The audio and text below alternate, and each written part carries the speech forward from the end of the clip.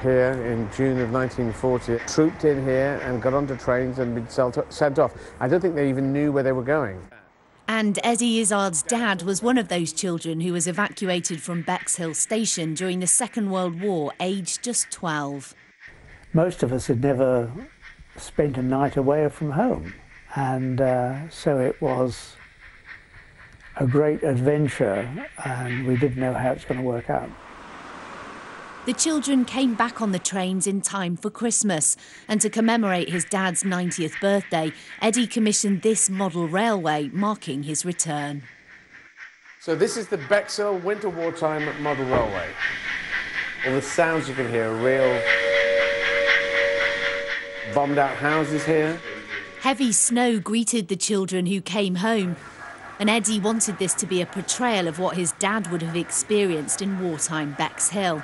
We've got a downed Heinkel, we've got a downed Spitfire. These are things that actually happened. From the barbed wire on the beach to the bombers heard flying overhead. The attention to detail and the personal touches are amazing. The older woman is representing my great-grandmother, Dad's grandmother, and she died 7 days before he got home on Christmas. So he never gave her a Christmas present. So I said, Dad, there'll be a little image of you giving a present over to your grandmother, which you never got to do. But that'll live on forever, just there.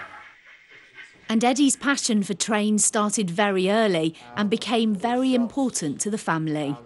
So Mum died when we were only... I was 6, my brother was 7, just going on 8.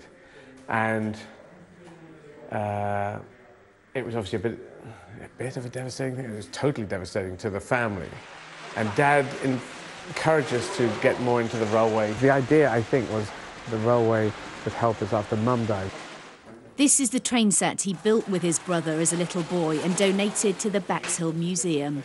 The beautiful thing of this is it was really part of us, and now it'll stay here for Bexhill, for kids to play with, kids old and young. These sets bring history to life, full of memories for Eddie's family, made all the more poignant as his dad never saw the one dedicated to him.